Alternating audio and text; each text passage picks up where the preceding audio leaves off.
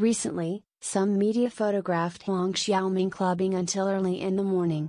Huang Xiaoming was wearing a white down jacket, a black hat and a mask.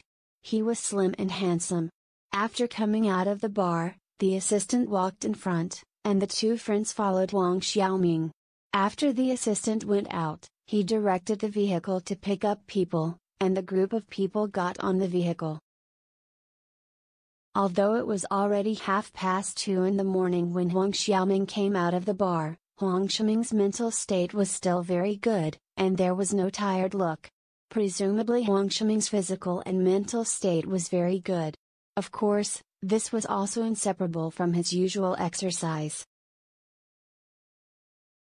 Huang Xiaoming did not return home after coming out of the bar.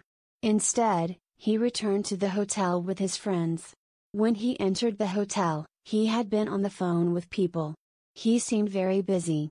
When he got on the elevator, the assistant helped to press the elevator.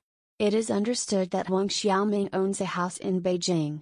The reason for staying in the hotel this time was probably because it was too late and it was more convenient to stay in the hotel.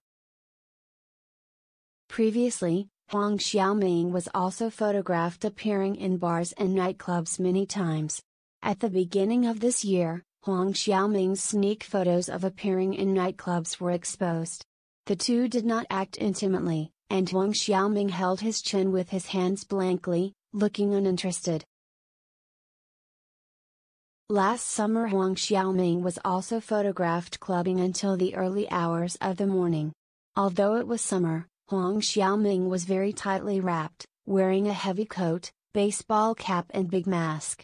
He looked very low-key and he didn't want to be recognized. He is still followed by an assistant, and Huang Xiaoming's mental state is still very good after coming out. Celebrities are usually busy at work. Clubbing is just a way for them to rest and relax or to meet with friends. However, they should also pay attention to their health in clubbing, and don't neglect their health for the sake of having fun.